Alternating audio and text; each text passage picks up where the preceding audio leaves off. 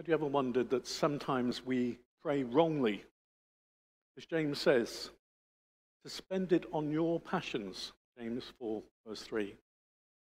We want what we want, not what God wants. Some time ago, I came across a wedding prayer that illustrated how subtly this can be done. This is a girl praying on her wedding day. Dear God, I can hardly believe that this is my wedding day. I know I haven't been able to spend much time with you lately, with all the rush of getting ready for today, and I'm sorry. I guess, too, that I feel a little guilty when I try to pray about all this, since Harry still isn't a Christian. But, oh, Father, I love him so much. What else can I do? I just couldn't give him up. Well, you must save him some way, somehow. You know how much I prayed for him, and the way we've discussed the gospel together. I've tried not to appear too religious, I know, but that's because I didn't want to scare him off. Yet he isn't antagonistic, and I can't understand why he hasn't responded. Oh, if he were only a Christian. Dear Father, bless our marriage. I don't want to disobey you, but I do love him, and I want to be his wife. So please be with us, and please do not spoil my wedding day. Now, that sounds a sincere prayer, doesn't it? But if you strip it of its pious, fine language, it's really saying something like this. Dear Father, I don't want to disobey you, but I must have my own way at all costs. For I love what you do not love, and I want what you do not want. So please be a good God and deny yourself and move off your throne and let me take over. If you don't like this, then I ask is that you bite your tongue and say or do nothing that will spoil my plans, but let me enjoy myself. Have you ever tried to move God off his throne and put yourself there instead? Have you ever tried to disregard everything that God has said about himself and his commands because we thought that we knew better? You know, every time we sin, that is exactly what we're doing. We're telling God that he doesn't know what is right and what is good, and we know better. And so we're going to do our own thing. But throughout the book of Jonah, we have seen Jonah doing exactly the same thing. In Jonah chapter 1, we saw Jonah trying to run away from God. In chapter 2, we saw Jonah running back into God. In chapter 3, we saw Jonah somewhat grudgingly obey God. We saw that he didn't give the Ninevites all the information about God that he could have. But Jonah was running with God, but not wholeheartedly.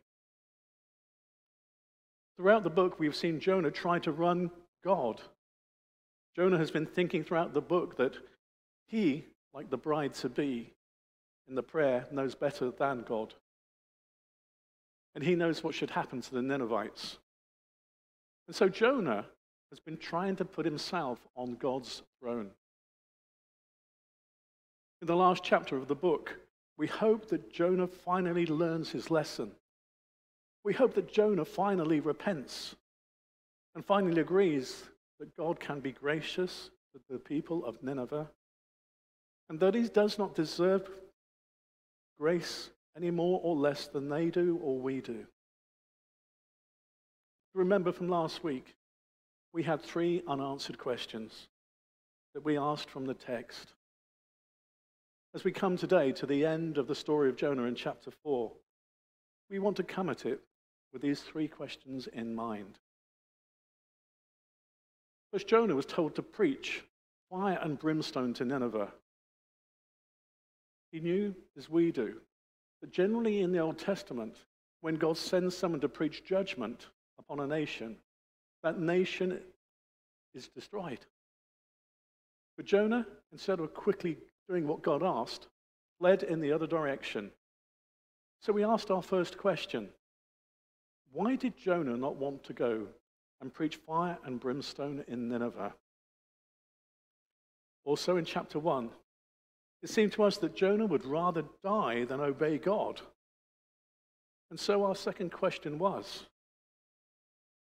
why would Jonah rather die than obey God? And finally, in chapter 3, we saw that while God did love and care for the people of Nineveh, that was not his primary concern in the book of Jonah. It appears that God was after something else, and we suspected that it had something to do with Jonah himself. So our third and final question is, what is God trying to teach Jonah? All three of these questions get answered in the last chapter of this book. The fact that they are answered indicates that they were appropriate questions and that the author intended us to be asking them all along.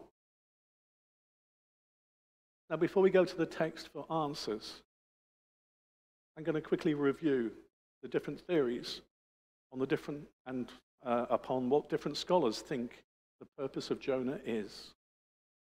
Now, this will help us with our question number 3. We agreed that God had a plan to accomplish, but we have not seen what that plan is. Today we're going to see what God's plan is and what is the purpose of Jonah. By the way, if you preached to a city and every person in that city responded and repented of their sin, how would you respond? Probably, most likely not the way Jonah does. But that depends on the city. So let's look at how Jonah responded when Nineveh repented. Jonah 4, verse 1. But this was very displeasing to Jonah, and he became angry. Why did Jonah respond in this way? Remember, Israel and Assyria were rivals in a contest that would only leave one nation surviving. Sounds familiar. Jonah was a popular prophet in Israel. And if it appeared to others that he was helping the enemy, his career would be over. Also, the Ninevites were quite wicked and cruel. And so Jonah probably hated them, or at least hated what they did. And so he was hoping that God would destroy them. Now, we should not be too hard on Jonah here. We also sometimes wonder why God doesn't judge a certain person or group of people. In World War II, people were wondering why God didn't just destroy Hitler. Today, we question Putin.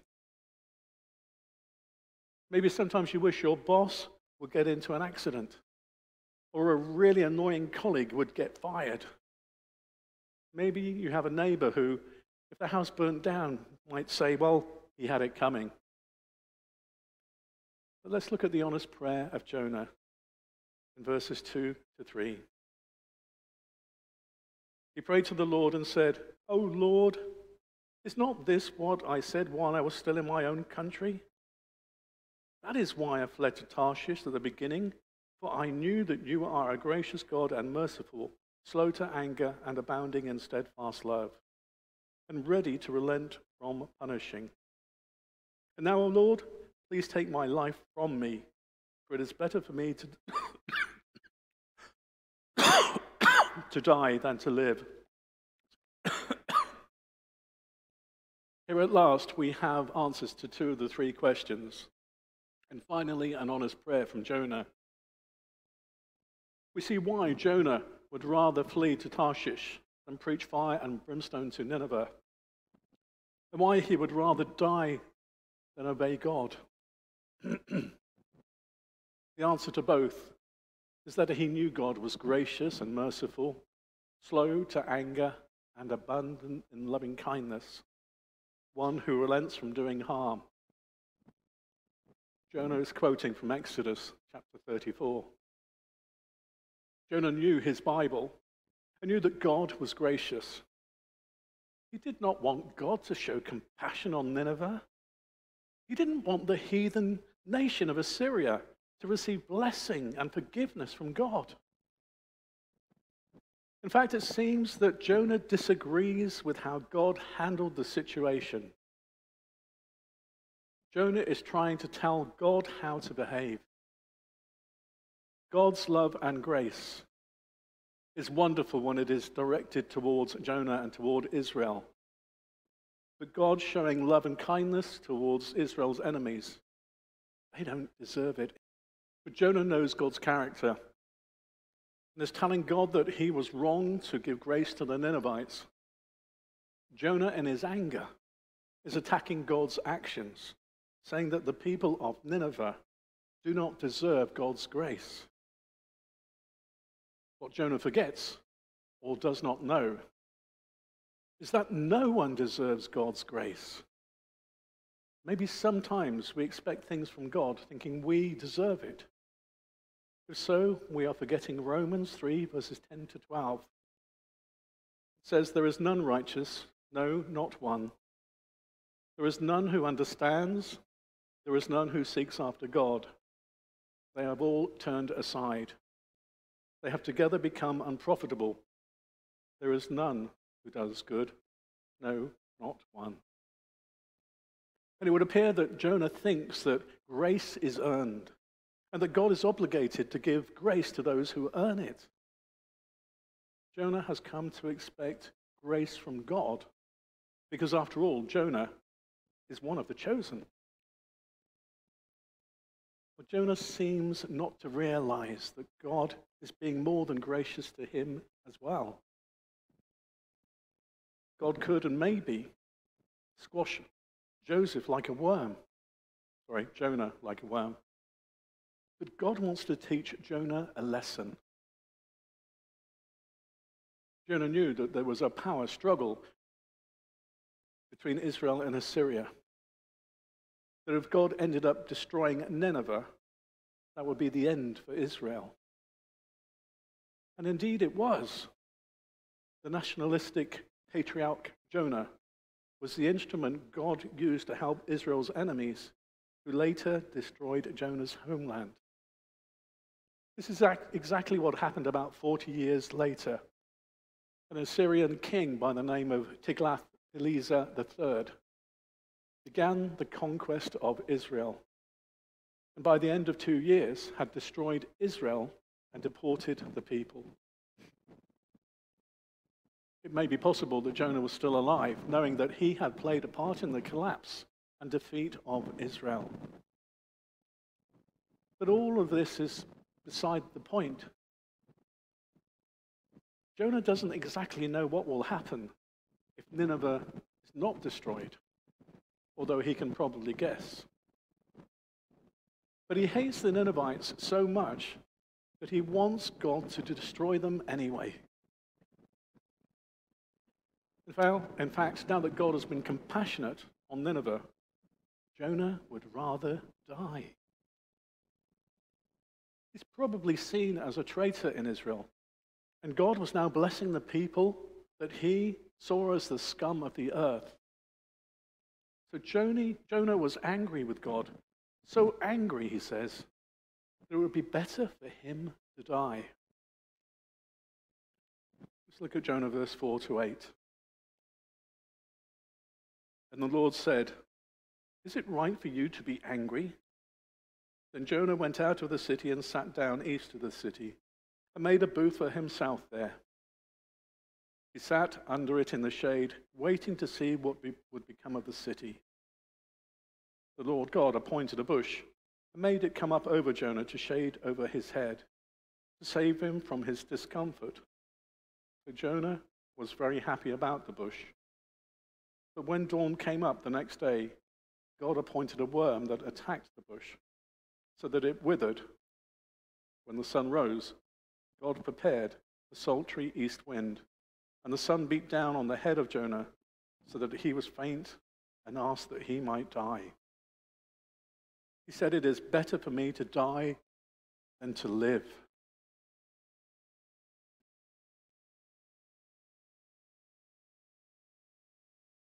This is a question I'm sure that God sometimes asks us when we think we know our way is better than God's. God is asking Jonah the same question we would ask of him. It's as if God is saying, Jonah, I had every right to kill you for disobeying me. In fact, I had more right to destroy you than I did the Ninevites because you knew about my righteous requirements and chose to disobey anyway. They did not know. And although they were living in sin, they were ignorant of my requirements. Now that they know, they have repented of their sins. And so I have turned from my wrath. You have still not repented of your sin, and I am still being gracious and patient with you. Have you any right to be angry? Well, Jonah, in typical Jonah fashion, does not answer God, and instead goes to sulk outside the city.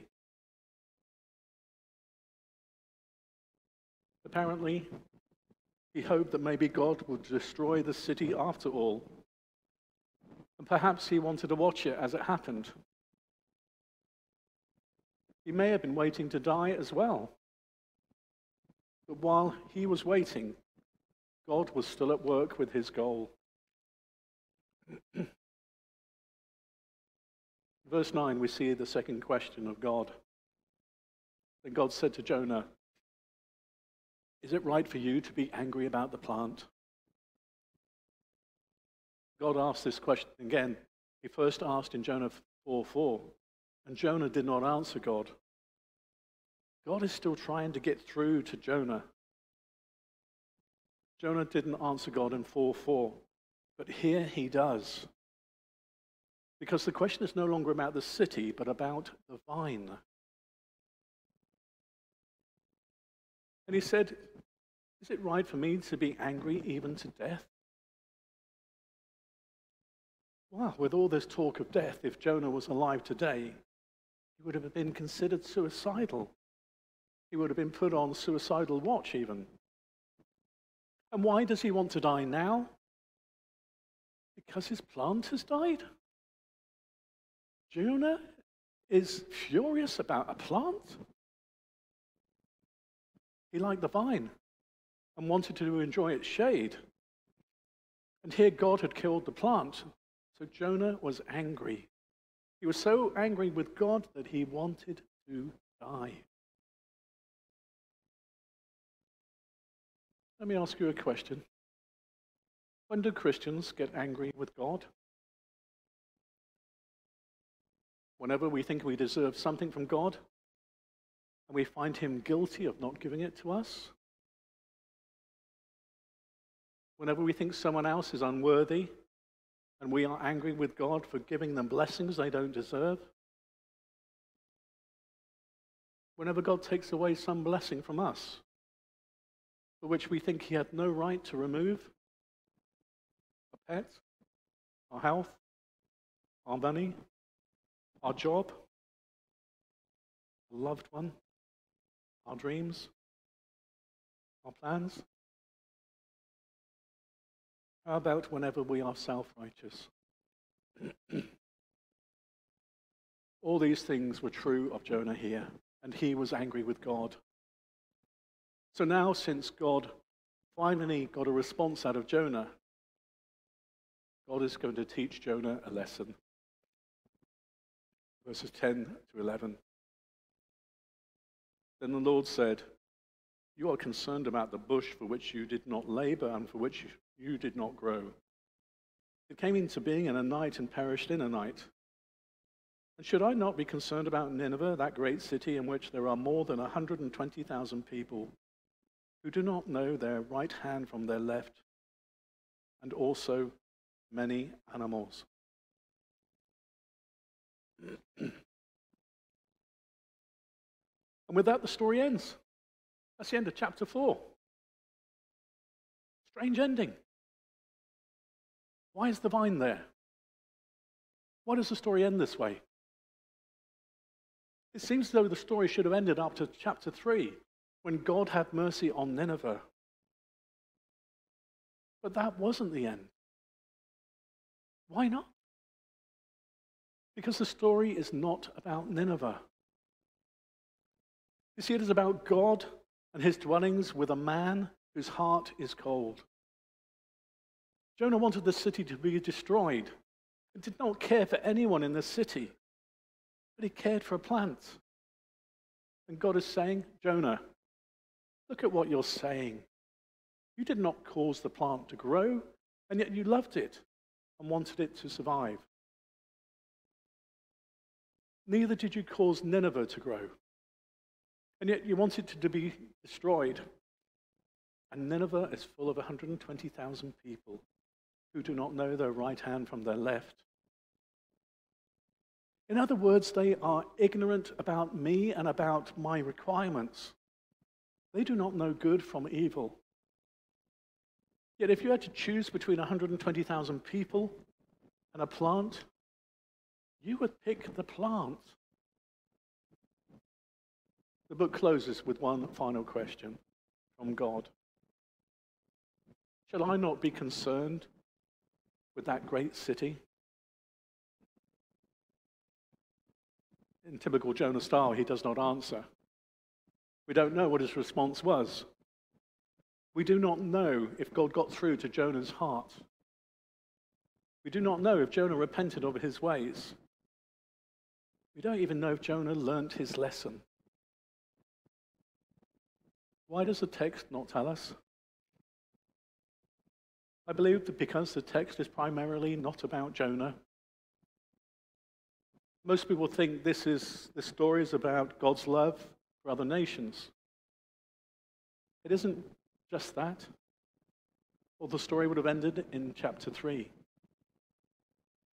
A few people think that it's the story of God is working his mind and heart out through a prophet of Israel. The story is not really about that either, because we are not told how Jonah responds. So what is the story about? The story is about you and me. The text leaves us hanging because it asks the question, what about you? What would you do if you were in Jonah's place? What does God see in your heart? What do you hate? What do you love? What are your priorities? Do you love your car, sports, or money making more than you love your family? Are you more concerned with how you look? Or do you care about the welfare of your neighbors? Are you more concerned with your personal security or comfort than helping others who might be overseas or who might need to hear the gospel? Here is the question the text asks of you and me. What are you concerned about? What is God concerned about? Do they match? If not, you need to have a look, and I need to have a look at my heart. Because God's concerns do not change, but he is on a mission to change your heart. He's not so much concerned with where you are or what you do, but in who you are. The question is not, where can God use me the most? But where can God change me the most? God's will not necessarily be a place, but a heart or of a character. Who do you hate? What does God want of you regarding them? Jonah was patriotic and knew that if he prophesied to Nineveh and then God had mercy on them, it would seem like he helped Nineveh. And he did not want to help his enemies. It would seem to all Israel that he had betrayed them. Their God had betrayed them. But God was not out to uphold his own reputation. And he was not out to uphold Jonah's reputation. God was after a man's heart. The real reason for the book of Jonah is not letting Gentiles know his mercy, as most teach. Jonah is about God's mission to the heart of a man. And this is often the most difficult mission to undertake. The text leaves us hanging as to whether the mission was successful or not. The reason? What about you? What is your heart condition?